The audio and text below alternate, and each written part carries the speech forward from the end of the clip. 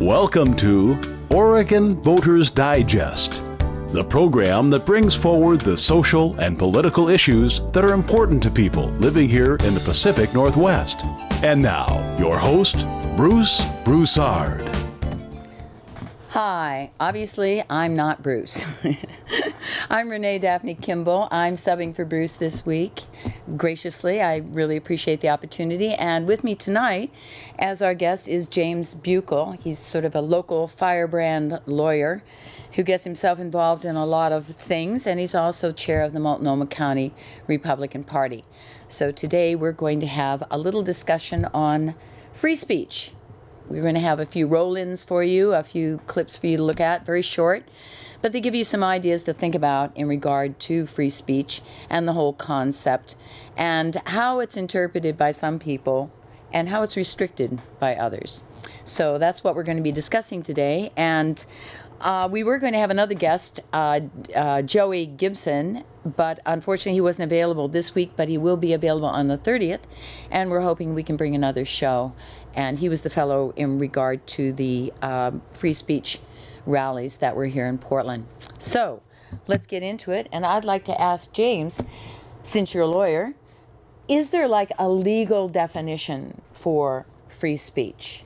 Well, the classic provision is the First Amendment to the United States Constitution, which says Congress shall make no law abridging freedom of speech. And no law is pretty definitive. Justice Black used to say that no law means no law. He was an absolutist. But over the years, various exceptions have emerged. And most importantly, the whole common law doctrines of libel and slander, and when you're allowed to, there's no real constitutional protection for false speech. Right. There's no real constitutional protection for speech that sort of is fighting words, that is, imminent incitement of violence. But it hasn't really done anything yet, but you know that it's going to happen. Yeah, how do you? The fire in the crowded theater example. Well, what about the fire in the crowded theater? I mean, obviously nobody in their right mind wants anybody to scream fire. Right. At the same time, being a libertarian, I'm not sure I want to put him in jail for doing it, but I do think that there ought to be some kind of consequences for endangering other people, because basically that's what the person's doing. Well, the problem with all that is it's a very slippery slope, because once you start talking about danger to other people, then you start arguing about degrees of danger, and then you start talking about people who don't feel safe when certain things are said. That's true. So is there any way to draw a line? Because I know if you scream fire in a crowded theater, you're going to find yourself in jail. Probably. If you live, barring the fact that you might die. But what is to prevent somebody from doing that, other than the next person beating them up? Well, it's the same thing that should protect us in all cases and doesn't, which is reliance on the good sense of the judges. Right. You have this absolute First Amendment out there, and then you have judges who are faced with hard cases to make exceptions to it. And luckily, having an absolute starting point tends to limit the development of the hard cases. Right. Well, let's before we get started too deep into this, what I'd like to do is do the first roll-in that we have. And this woman is a very unusual woman. She has a track record for understanding the subject of free speech quite well. And her name is Dierdre McClosky, and she taught at the University of Illinois at Chicago from 2000 to 2015, and she teaches economics, history, English, and communication. She's a well-known economist and historian and rhetorician. I haven't seen that one before. She's written 17 books and is quite the authority on just about every aspect I've ever heard her speak on libertarianism. She is also a transgender woman and has been for quite a number of years, and has some very interesting stories to tell being a libertarian transgender woman. So if we can do the roll-in, I think I see a yes. We can go to the first one with Dierdre, and it's called "This Professor Will Challenge Your Perspective on Free Speech." Yes? Free speech is a sacred phrase in our society. everyone thinks it's a good idea. It's in the First Amendment to the Constitution. Hey, it's great. But I want to complicate things a little bit because I want to associate free speech with the ancient word for persuasion, all the way back to the Greeks, rhetoric. Now that sounds like a bad word. People are always saying, oh, Senate campaign mired in rhetoric. Is being persuaded a bad thing? Well, it would be a bad thing if there was something other than persuasion that could get us to the truth. But there isn't. We're humans. We depend on language. All we can do is persuade each other about the Pythagorean theorem, or persuade each other about the virtues of General Motors products, or persuade each other about who to vote for in the next election. Why is it the only alternative? Yeah, I'm going to get into trigger Because words, too. all the only other thing you can do, besides trying to Do you sweet want to talk explore the people, thing about trigger trying to words change being their minds, as we basically say, intolerant? is violence. I can change at least your actions, if not your minds, by drawing out my .38, which I keep in my really purse, pushing that. and saying, you believe in economics or I'll shoot you. And you say, oh yeah, I believe in economics. Yeah, economics is great. And that's all we have. For example, advertising. Now, advertising has a bad press. People say, they always use the word manipulation, I mentioned before.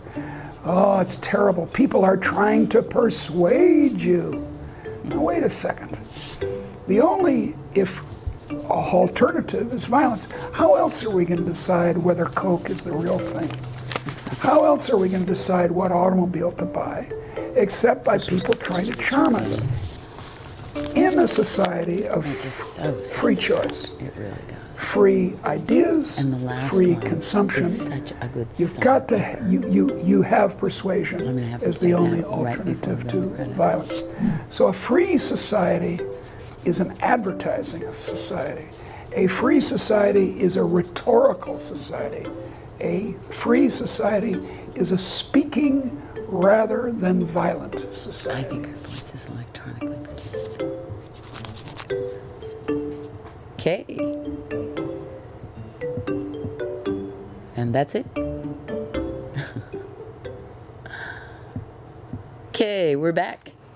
Well, I hope you enjoyed that, and I hope Dierdre gave you some good ideas about what free speech is and why it's so important, and why not having free speech or curtailing it in any way is a serious problem.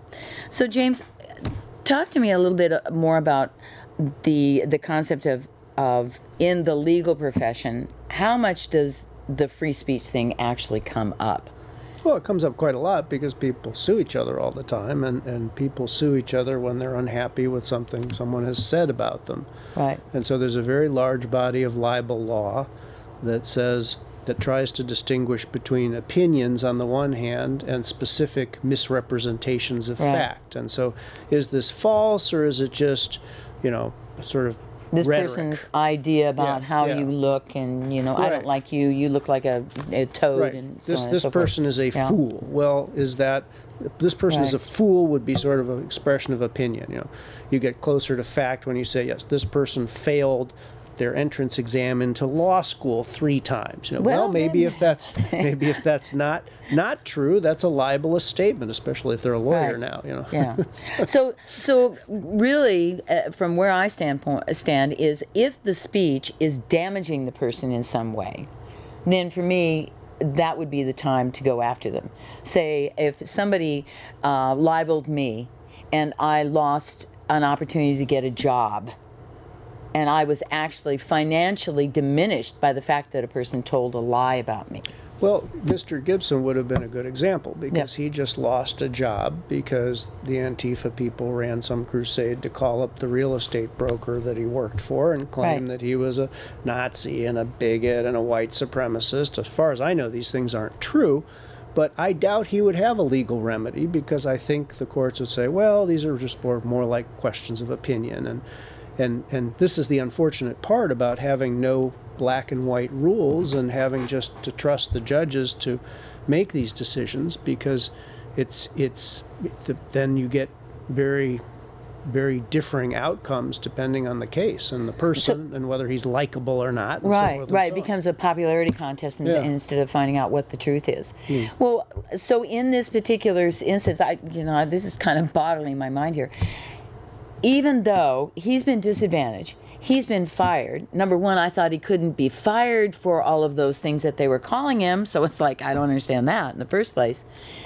But he lost his job. He's diminished. He's going to have to get out another job. And this person who just willingly walks down the road and starts, blabbing obscenities about somebody, nothing happens to them. So, yeah. Well, and we had that problem a month ago or two with the Republicans. We were going to march in this Avenue of Roses parade we've been marching in comes an email to the parade organizers. If you let these Republicans march, we'll drag them out of the parade. We'll have a mob of hundreds of people We'll cause there. problems. You've seen what we can do, So that's speech, right. Pure speech. And the pure speech result was that the whole parade was canceled. And we thought, right. well, is there something we could do about this? Well, the first problem is, of course, we can't find anything out about who sent that. Only the police can, and right. they have no interest in it because we're Republicans. But beyond that, even if we had found out, then there would have been a formidable First Amendment defense, which is, well, I was just saying how much I hate Republicans, and, they shouldn't have taken it seriously, and it was just speech. Right. So you're actually kind of hamstrung in that regard in the area of free speech. So basically, again, bottom line, it all still comes back to principled people. If you don't have principled people acting responsibly, then you're going to constantly be caught up in situations like this where there is no free speech and you don't have any recourse to do anything about it. Well, there is free speech, and there's more and more of people sort of exercising free speech in a way that injures others, that becomes something they can't recover for. And one of the interesting things is that the left has made a real concerted effort to make it harder and harder to file libel suits. Now, personally, I think this is because the left moves its agenda by telling lies a lot more than the right. Although neither only side slightly. only slightly. Only slightly. You're a libertarian. I have to say it from the Republican point of view. But it's like nip and tuck as far as I'm concerned. But be that as it may, they've passed all these procedural statutes now where if someone injures you through speech and you decide to try and defend yourself by saying, hey, that was libel, that was slander, that injured me in my business or profession, then the answer is, oh, we have a special procedure for you. You now have to sort of prove your entire case up front without any discovery or anything, although usually the discovery is the speech. And if you lose, you have to pay their attorney fees. Okay. And so there's a tremendous chilling effect. Yeah, you think? The normal American rule that allows people to go into court and make a case without having to pay, extraordinary fees on the other side if they lose, is gone in the First Amendment context. And so as a result, I think there's a lot more libel and slander going on. It's one of a whole species. Yeah, and I'm noticing, one of the things that I'm noticing a lot is I listen to people talk a lot because I like to find out where people are kind of based and where they're coming from. So I listen to conversations when I go out for coffee a lot. And I'm finding that people they're lying a lot. Well, how else do I say it? They're lying a lot. They're little lies. They're little tiny lies. They're lies about what they know about someone or what they know about a situation or something in the future.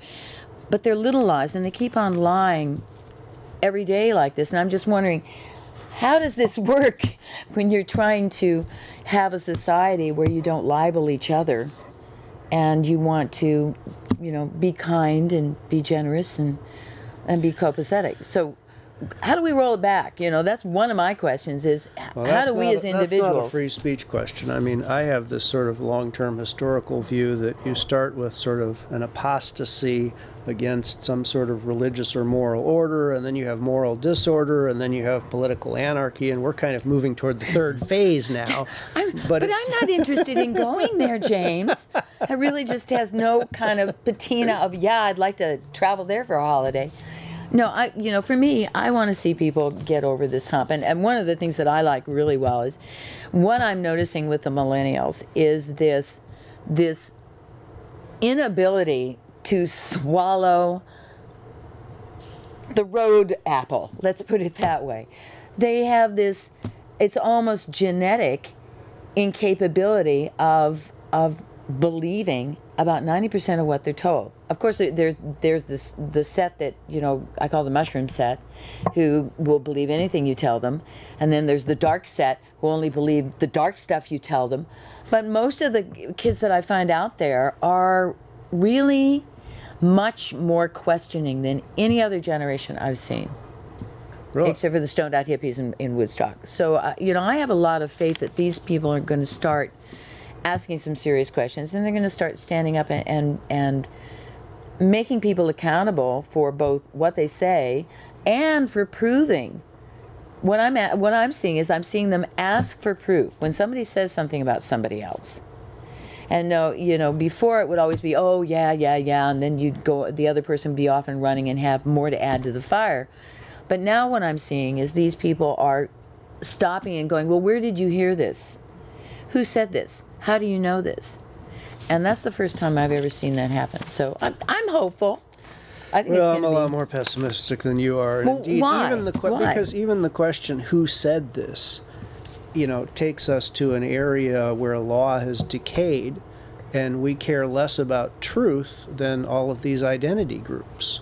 And so, you know, this to get us back onto the free speech topic, you know, there's the topic of hate speech, you know, and right. I have sort of this simple model of government, which, you know, less is better, but what's even better is that we don't have a government that sort of tries to distinguish among all these identity groups and has different standards of conduct for different races or sexes or ages, or, you know, just simplify things and avoid setting people at each other's throats. Right. And so, yeah. So these hate speech laws are essentially, well, we're going to take certain groups and things that are said against them, it's more important to punish than things that are said against others. Right. And it feeds this idea of, well, who said that? Is it from someone I like? Is it? And we've gotten right. very far away from the objective truth of things, you know. Right. I can argue with someone about global warming, and I can put on a piece of evidence, and the question, well, you know, who said that? Who said that's really irrelevant. You know, either there's a temperature station there that measured it or not, right? Yeah. But if you worry about who said it, I think you're going down the wrong track. So, but I'm pessimistic. What can I say? Well, I'm optimistic, so we make a good set of bookends here. One thing I'd like to mention is that we are having the phone lines open for the whole show this time. So if you feel the need, please call in with your opinion and your ideas about free speech. We'd love to hear them and love to be part of it. And also, because we value our call-in people so much, we have some free gear for you. So the things down here on the table, I don't know whether they can get a look at it, but I can hold up some of them. Let's see, we've got We the Internet, we've got some DVDs, we have some Racy Reason magazines, and you know, some very, very funny stuff by, let me see if I can hold all of them. Yay! Can I do that? Hold all those up. These are the things, you can choose anything on the table, anything you'd like. So if you have a calling question, please, we'd love to hear from you and see what you have to say about the subject of free speech. So also, one of the things that we have here for anyone who calls in is the law. The law. Can you hear it? Oh, do we have a call? Oh, okay, great. Thank you. We have a caller. Yes. What's your question, sir? Madam. Hi. Whoever. I have a question about during the elections in 2016, there was a big deal about Citizens United, especially from Hillary. She wanted to overturn the Supreme Court decision. What do you guys think about Citizens United? Does the decision protect freedom of speech? I think it does. I mean, the context of this case is that a nonprofit corporation made a film that was highly critical of Hillary Clinton. And the answer to this of the government was essentially, you're not allowed to show a film, you're not allowed to put this film on TV or whatever because you haven't disclosed properly, all your blah, blah, blah, blah, blah. There's a huge apparatus that wants to regulate the spending of money related to speech. You know, and the counter argument is that, well, if we don't regulate money and sort of stop corporations from spending their money to promote certain points of view, then what will happen is we will only hear the points of view of rich people. And the answer to that, I think, is that we have other problems, like we have got this unconstitutional printing press, so that all these people are sitting next to the printing press, snorfing down all this money, and then they can blow it out in all this, free speech about how great printing presses are and so forth and so on. But that evil, that wrong, is not a reason to restrict freedom of speech. And so if a bunch of people want to get together and call themselves a corporation and raise money that way and go do speech that way, I don't think that's something we should be messing around with. Excellent. Good. And I agree with you. I hope that answered your question. Yeah. Excellent. And what would you like? Anything here on the table? DVDs, Reason Magazine? If what you can do is the person will take your phone number, and you can let them know what you would like, and we're happy to send it out to you. Thanks for calling. We appreciate it. Okay, thanks. We also have these lovely little cards here that we like to tell people about. It says, "Thank you." And this is a little card that we pass out when we go out to eat. And what it actually says inside is that if you give a waiter or waitress the quote tip, but you call it a gift, then by the rules of the game, it's not taxable. So therefore, that's what we do. And on the back is this really cool little game that's called, it's called The World's Smallest Political Quiz. Sorry for my gardening hands. I just realized I didn't, I've got the manicure from Purgatory. So if you'd like any of those, please let us know, and we'd be happy to send those out to you. So back to this topic of free speech. One of the things that I find some of the millennials that I talk to who are going to school at PSU is they're getting a little uncomfortable with the concept of trigger words. So can we talk a little bit about how do you think this whole concept of a trigger word happened? Because I really am at a loss to figure out how any of this came about. Well, I think it's people focus very much on themselves and what they like and what they don't like. And so people can be sort of trained up to be sensitive to certain things, and certain things are inherently unpleasant. And so we have this move in society that some people think that the government is there. That's a phone call. To protect them from all unpleasantness. And so this has produced this idea that if what you're going to say is unpleasant to me, you should just shut up. Okay, I think we have... No, I don't think so. I think we have another caller. Caller, what's your question? I have a question for James. He said I didn't know about this procedural change where the plaintiff has to pay the defendant's legal fees if they lose, and I thought that exists in Great Britain at least, I think, and I was wondering if that had a chilling effect there, as it seems to have here. Oh, I think it has a massive chilling effect, and it has been adopted in nearly every state that I know of. They call it an anti-SLAPP statute. SLAPP stands for Strategic Lawsuit Against Public Participation, because what would happen is the environmentalists would go out and they would tell a bunch of just staggering lies about some business that wanted to open or something, and the businesses were very successful in shutting them down. And this thing sort of changed the threshold so that the business couldn't really show the bad motive or anything. They would have to prove their whole case right up front, and it flipped the ordinary attorney fee rules on its completely the other way around. So now for most libel and slander cases, if the plaintiff loses, the plaintiff is going to pay the fees of the defendant, and those fees are just phenomenal. I mean, the garden variety case, the simplest little case, the lawyers will show up for the defendants, they'll file some 50-page brief with every Supreme Court precedent on free speech in it, and at $50,000, and people just can't afford to defend themselves against lies under these circumstances. Well, this is the way it is in Europe, I understood. So do they have the same problem there then, or? I think they have the same problem there too. I think England in particular has some very tough libel laws that chill speech a lot more than here. Right. Thank you. Right.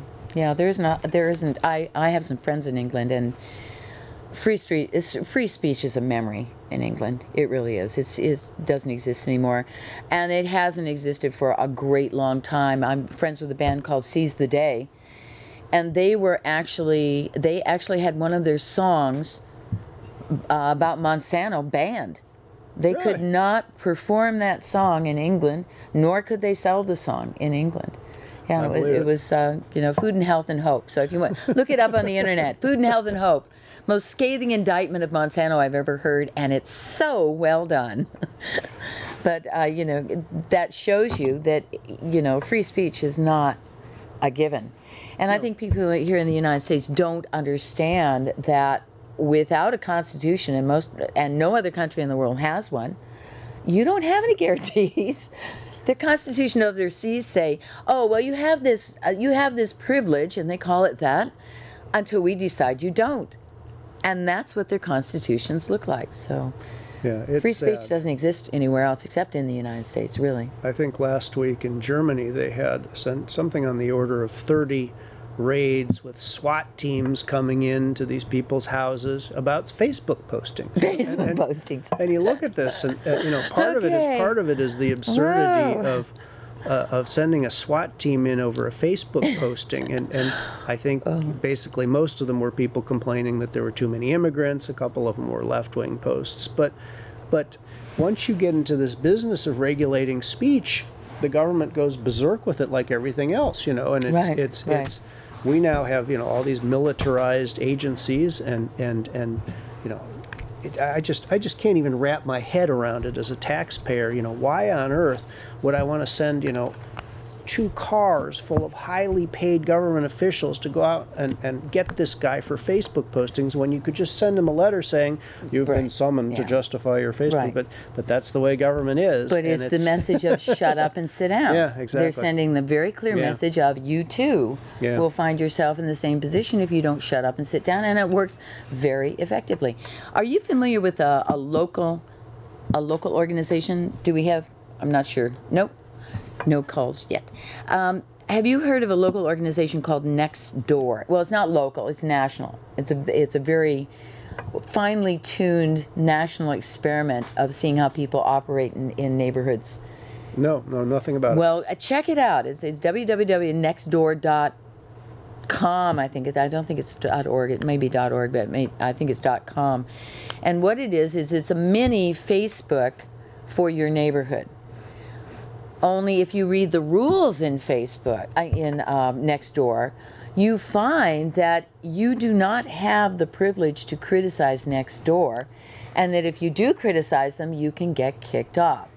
Well, I mean, everybody takes that as being funny and, they'd never do that. Well, I can testify they do. You got kicked off. Huh? I got kicked off. I asked them to be accountable about people who were flagging other people and say, why don't you just tell us who's flagging and why they're flagging? And because I criticized Nextdoor and said, aren't we big enough to get the information, I literally got kicked off Nextdoor. But that's not the worst part. The worst part was all of my posts that I had ever done on Nextdoor were scrubbed, and they took away my husband's privileges. They wouldn't let him post. He could look at everything, but he could no longer post. So it's cutting down of free speech is not just an area that's taken care of by certain people.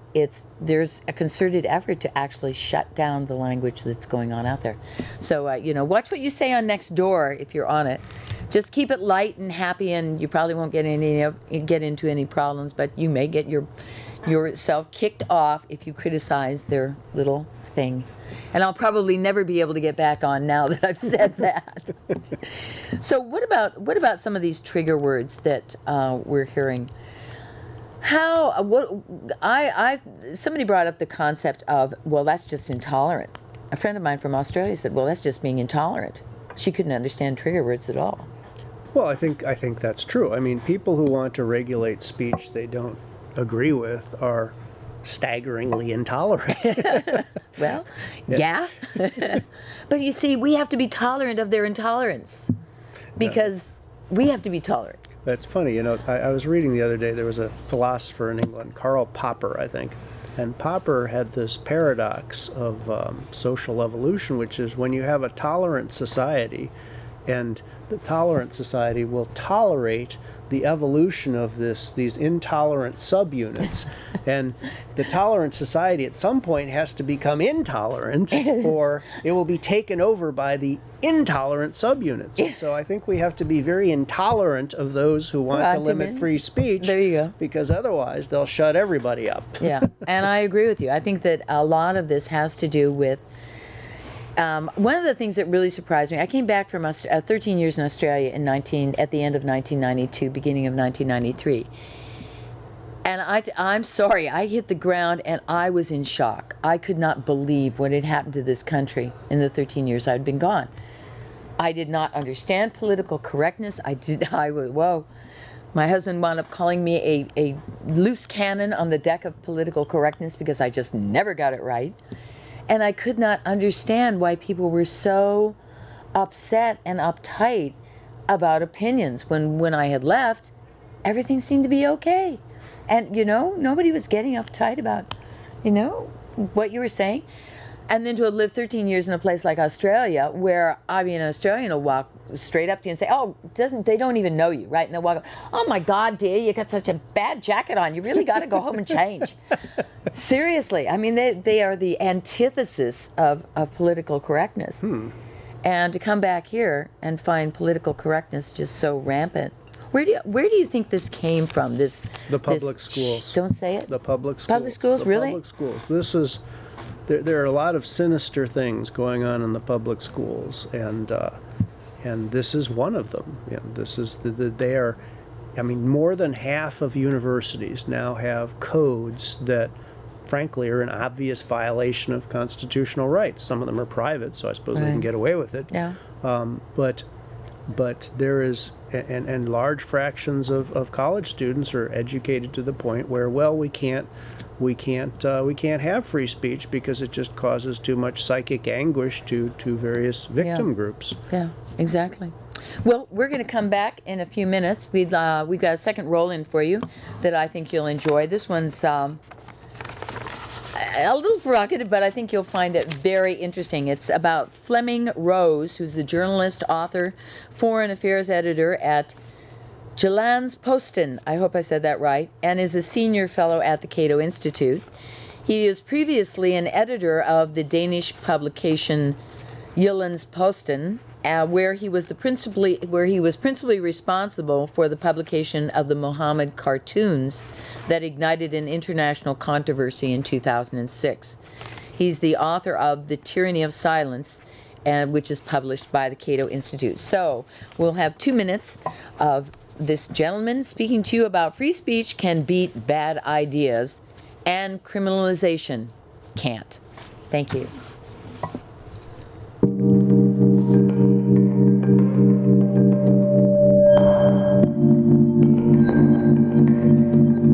But as long as they do not incite violence, I think they should have a right to say whatever they want. And in fact, I believe this not only as a matter of principle, but also as a matter of practical reality. You and I fight these people and their ideas in the best way, not through bans and criminalization, but through an open and free debate where we challenge them in the public space. Mm-hmm. I have never seen people change their beliefs just because they were criminalized. Right, just because of a ban or a punch. Or... You drive them into the underground, and it makes them sexy in a way when they are, not allowed to air all their bullshit in public. Yeah. So I believe it's the most effective way to fight them. I believe that you should never criminalize words just because of their content, only because of what they call for. that is incitement to violence. Apart from that, I'm in favor of a very narrowly defined libel law, and I'm also in favor of the protection of a right to privacy. And I believe that privacy and free speech, in some instances, are two sides of the same coin. Because if you know that the government, if you know that the government is surveilling you at home, you will speak less freely, and that is an invasion of your privacy.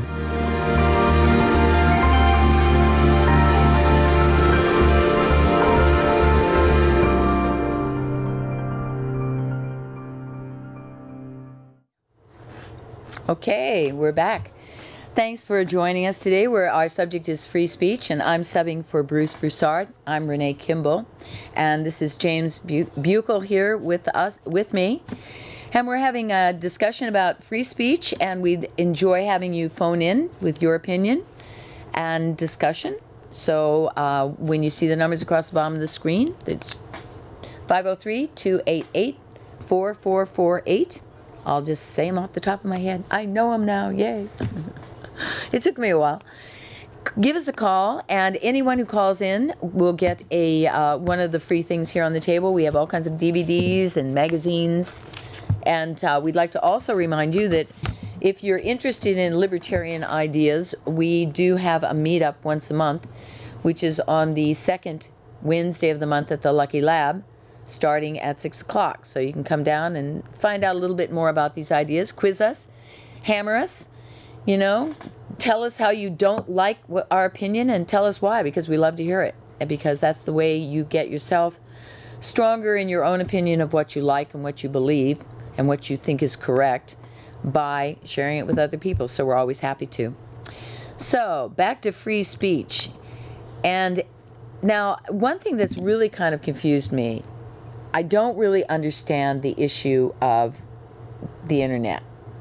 It's like, can you just sort of in a nutshell, how does this free speech thing work with the concept of what they want to do with the internet? Like Mozilla is constantly sending me emails saying, you know, we have to take care of this problem and not have certain people able to move the internet in certain directions. Do you think that that's actually going on?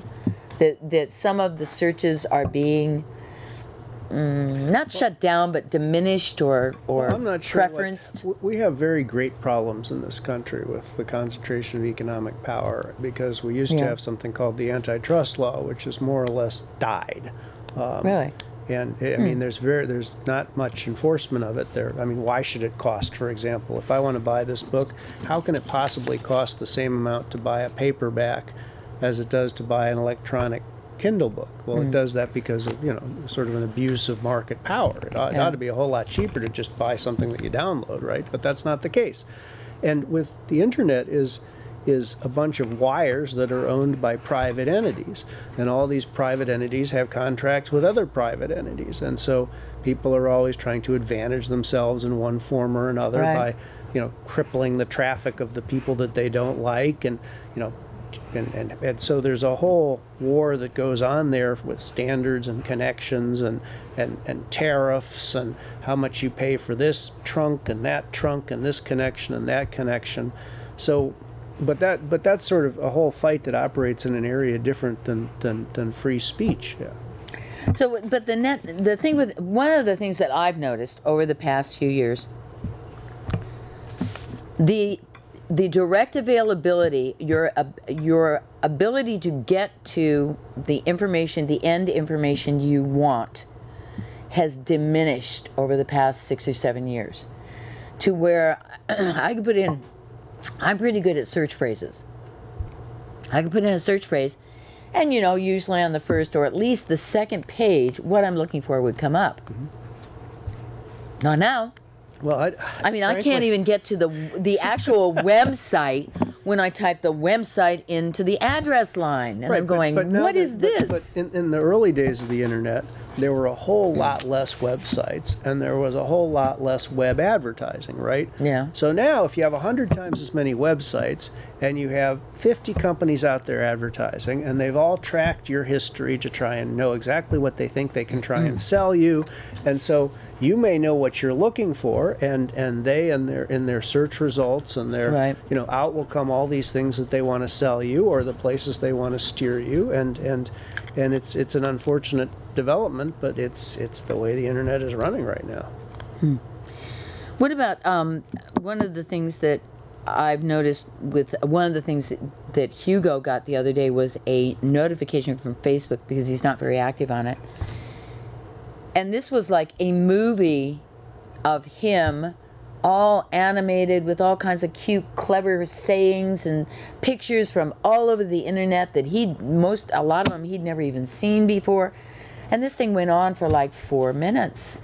And it was like, okay, it's like I'm not really down with somebody, spreading my life around like a smorgasbord out here. So where's, well, I don't know. I mean, in early America, people lived in these small towns, and everybody knew everybody. And if you walked out of your house and said things to people, everybody in that little town would know what you said. And now it's the same way. If you go out and set a foot on the internet, you leave a little footprint here and a footprint there, and you like this and you post that, and people can assemble all this stuff. And before too long, the internet gossip crew Nazis are out there putting it all together for you.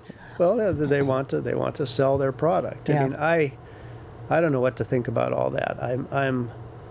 Some of the European countries now are moving to this thing where you sort of have a right to be let alone and a right to delete history that you no longer like about yourself, and that bothers me too, because that's you went out and posted something on Facebook's you shouldn't be able to. You shouldn't be able to just eliminate history. So, I'm really kind of not down with that either. I don't know. It's a tough problem. There's a group that I belong to called Galt's Gulch, which is kind of based after Ayn Rand's book. And it's the idea of this place where libertarians can go and talk to each other. And they have a rule that unless you're a member, you cannot modify your posts at all. And if you are a member, you're supposed to say exactly what you did when you modified the post. So I kind of find it refreshing where you have a complete advocacy for full disclosure of everything that you're doing. Well, and technology is improving to the point where if people really want to, I think they can have their own private communities that are sort of beyond government control. It's a little tricky to do, but it can be done. Yeah. I think a lot of the thing with free speech that I've made a determination in my own life is to not do the social networking, the Twitters, the Facebook, any of it. I just don't do it, and I haven't for almost a decade now. Well, because for me, I know everyone says you have to, but for me, I just made a decision that that was not what I consider communication, because you're missing like 3/4 of it. You're getting a I call it a pap smear of communication with the person, and that tells you everything there is to know about it. So it may cut you off from the millennials. I mean, well, no, it doesn't. That's the whole thing, because I'm finding a lot of them are doing the same thing I am. They're tired of it. There's an awful lot of people out there who have a very large presence on social media, and as I attempt to advance the interests of the Republican Party of Multnomah County, we use these things. How effective they are, I don't know. And I'm worrying about that, because we're talking about free speech, and I'm finding that when people speak to each other, it doesn't seem like people are free when they're talking to each other. This is something that I've noticed, the way people are communicating. Personally or online? Personally, when they're interacting with each other, it's almost like the guarded speech that they're using online has now filtered into their everyday life, and I feel like sometimes when I'm having conversations with people that they're so self-restricting that their ideas are going in places that they really weren't intending their ideas to go, because they restricted what their actual thought was. Well, I would have hoped that the online and the social media things could help fight against that by essentially, giving people a mask so they didn't have to worry about exposing themselves. And this is very important in totalitarian countries like China, where there are people who, can, if you blog the wrong way or you don't blog anonymously, you can be thrown in jail. And it's a wonderful thing to the extent we have it, I don't really know, to have a technology where people can criticize the government and the government can't figure out who said it. Back in Czechoslovakia in the 50s, you'd have to sneak in somewhere and get a mimeograph machine. And what is that, samizdat? Is that what they called it? Where you'd print out these things and hand them out. And back to Sophie Scholl's in World War II. Sophie Scholl's, the White Roses. And so to the extent that the internet can provide this anonymity, it may encourage coarser behavior, it may encourage, but it can also be a weapon against totalitarianism. One of the things that is interesting here in Portland is we do something that's called Chalk Talk. And basically we go out and we pick out a place, and a bunch of us have libertarian sayings or sayings about, good economics, and we'll chalk them on the sidewalk. Well, we went to Pioneer Square to meet up, and so I chalked on Pioneer Square Chalk Top. It's chalk. I'm not painting it there. I don't think I'd sat down more than 2.5 seconds before the security guard was over there telling me, that, I couldn't do this, and if I attempted to do anything more, that I would actually be arrested for what was it, something so absurd it was ridiculous, endangering the square or something like that. It was it's a terrorist activity now. I just kind of looked at it, I said, you're not serious, this is a joke, right? No, he said, no, I'm very serious, man. Very serious. Very serious. I went, okay, all right, fine. Well, we won't put any more little dirty chalk on the board, in Pioneer Square. And we sat there and waited, and then when everybody came, we got up and we left, and within a second of us getting up and leaving, there was a scrubbing crew out there taking the chalk off the pavement. Well, this goes to this gentleman's Citizen United question earlier, which is, how do you get your message across in a context where all of the mass media voices have been narrowed and narrowed and narrowed to the point where it's either 6 or 4 companies now own nearly every radio, television, newspaper station, and so people do resort to things like, the chalk. In Venezuela now, you'll love this one. In Venezuela, women are now getting on buses with an empty square and standing up and doing TV shows to the buses because they've got no other way to communicate.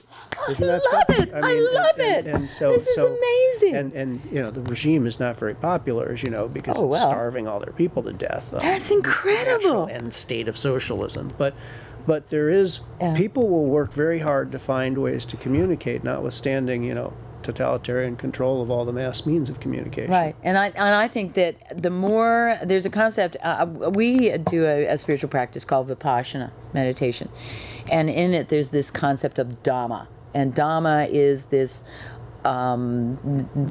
concept of being connected to the universe. Everything in the universe is connected to everything else.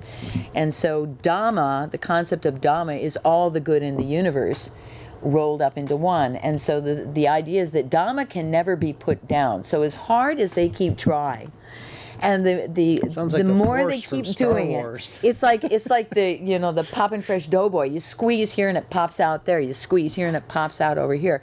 And that's what's happening. The more they try and shut down free speech, these really creative, crazy ways of having free speech are just popping up all over the place. Well, you're an optimist. I'm a pessimist. I am. No. The technology of control is advancing by leaps and bounds. I know, but the human heart and the human mind and the human spirit is also advancing. I believe we are evolving, and that's all there is to it, and I'm sticking to my guns. And I think that we can actually have some influence over this, because I believe everything's energy. And if you use the energy of your mind to kind of focus the energy over there, maybe you can kind of shift it, I don't know, a little bit anyway. And if a lot of people do it, maybe we can all get together and do it. So I'm very hopeful about what I see in the future. I'm not saying it's not going to be nip and tuck for a while, but I think eventually Dhamma will out, and you will not be able to suppress that part of the human soul that is ever effervescent and just so desirous of being free. I don't think you can actually ever do it. And the harder they try, you know, you can just be as pessimistic as you want, but the harder they try, I think that we're just going to come up with all kinds of creative things like chalk talk and what these women were doing, you know, TV shows in front of the buses. That's actually, I'm good at, that's captive audience. I specialize in captive audiences. I go out and I sing songs. Seriously, I do this in front of the line at Voodoo Donuts. I mean, come on, think about it. Who's going to get out of line at Voodoo Donuts? There you go. No one. There you go. That's a So good they place sit there. people who gather petitions. So, you know, the have TV, signatures. the bus line captive audience, I like this idea. I might incorporate this one. So you see anything happen out there. So I think we covered a lot of free speech here.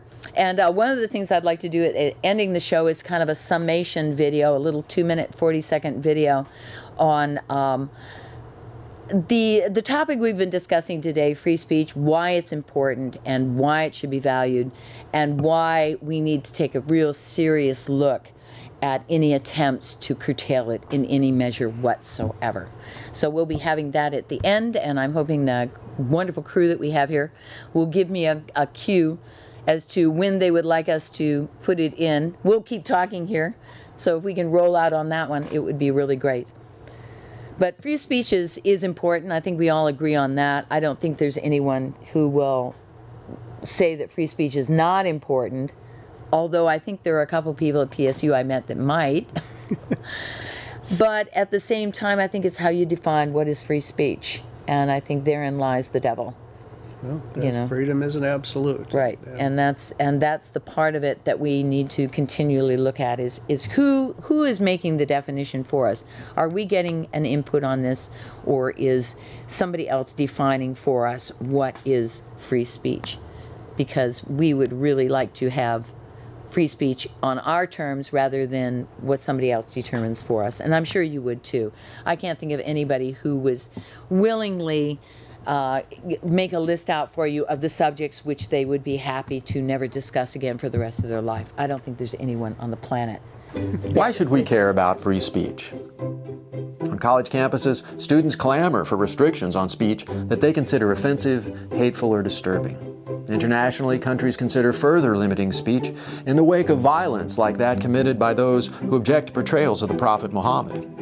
In the American media, many commentators question whether such offensive and provocative speech should even be allowed. And why should it? What good does it do to let people offend others' deeply held religious beliefs? What good does it do to allow people to say racist or bigoted things? What about homophobic slurs, or remarks demeaning towards women, or any other nasty, hateful comments that you can imagine? Wouldn't our country be a better place if we shut down that kind of speech? No. Freedom of expression matters precisely because it allows us to voice and hear unpopular and controversial views. You don't have to like offensive speech. In fact, you should feel free to vigorously denounce and criticize speech that you see as wrong. But when people resort to force to prevent or restrict expressions that they disagree with, they undermine the very principles of freedom and tolerance that they claim to defend. When we allow the open expression of hateful opinions, we create opportunities to publicly refute them. The U.S. Supreme Court has upheld the right of neo-Nazis to march through Jewish neighborhoods while expressing acutely offensive and distressing views. But when such ugly demonstrations have taken place, much larger counter-demonstrations have arisen in opposition. The result? Greater awareness about the importance of taking a stand against hate. Allowing offensive speech also matters because it promotes the progress of human understanding. Some expressions, once widely denounced as offensive or even dangerous, have won vindication and become received truth. Whether it was scientists like Galileo challenging religious dogma about astronomy, abolitionists calling for the end of slavery, civil rights leaders demanding an end to Jim Crow laws, or gay magazine publishers whose work was labeled obscenity. Speech that authorities once tried to censor has instead contributed immeasurably to our culture.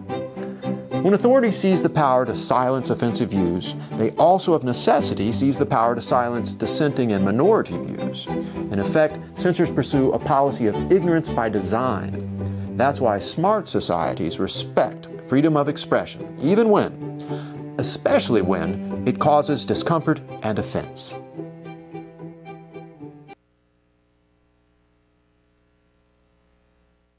Are we back? Yes. Well, thanks for joining us for the show this week on free speech. I hope you enjoyed some of the videos that you saw. There's lots more on learnliberty.org. There's some great videos on a lot of topics, some really exceptional ones on the environment, by the way. So check that out, learnliberty.org. And some of the other ones that you might like to check out are We the Internet. If you're really into humor, you're going to love We the Internet. So check it out. They're very short, tiny little videos. They're some of them, I think the longest any of them are is 5 minutes. And they really are very, very... 1 minute? 2 minutes. Yay, team. I'm really good at this eventually. So thanks again for joining us. And we've had a lot of fun today talking with James Buchal, our local firebrand lawyer, and me, Renee Kimball, talking about free speech, a subject that's near and dear to both of our hearts, and I'm sure to yours also. Because without it, we're right back in the dark ages. So keep your voice open, keep it loud, and keep your principles in front of you all the time. And join us next week. I think Bruce is going to be back next week. I'm not sure what the show is going to be, but he always has some exciting guests. Great time. And we've had a good time here. And also remember, when you call in, if I'm doing the show, you can get free copies of The Law, which I'm happy to send out to you. It's one of my favorite little books, and I would love to send it out to you. So again, thanks for joining us. We've had fun talking a little bit about free speech. And some of the videos that you find on free speech, we'd like to hear some from some people. Go to the Oregon Voters Digest YouTube channel, and you can make some comments there. We'd love to hear from you about what you thought about the videos, what you thought about the show, what you thought about us. And if you like the show, please tell all of your friends. And if you hated the show, tell your enemies. They'll watch anyway, and we'd be happy to have them as people to call in. So, but we've had a great time, and I think Bruce has been doing this show now for quite a while, hasn't he? Oh yeah, it's an institution. I think it's one of the longest running shows on cable access, actually. I think he's been doing this for over 20 years, which is really an amazing feat to have had a program on TV that long. He's kind of getting up there with Johnny Carson. He puts on a forum for things that. Yep. And it's very interesting that he has run for office so many times, and I have to admire that so much about Bruce, because he does get out there and do the job. He doesn't just talk about it, which is something I really admire about him. So thanks for joining us here at the Oregon Voters Digest. It's always a good show, and hopefully we'll have Joey Gibson on the 30th. If Bruce doesn't have anybody planned, hopefully we can bring him in and we can talk a lot about some of the things that he's been going through and find out his perspective on what free speech is all about. Thank you. Yay, team.